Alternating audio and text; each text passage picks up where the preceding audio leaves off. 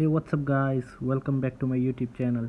So guys, in this video I'm going to show you how to fix shortcuts app not showing on your iPhone or iPad and iOS 15 or iOS 14.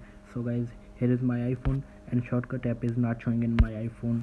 Even I am searching, here you can see this guys, shortcut, here you can see this guys, shortcut app is not available in my iPhone and not available in app library.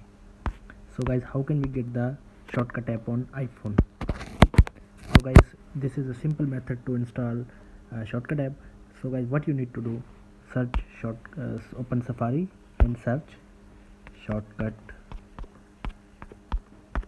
app and tap on go. So scroll down and here you can see this guys, two shortcuts app. What you need to do, tap on the first app and then tap on download button and wait for the downloading. So here you can see this guys, the shortcut app is downloading now. So here you can see this guys, shortcut app is successfully downloaded. So go back. So here you can see this guys, shortcut app is now available on my home screen. Here you can see that simply you can open the shortcuts app and use it.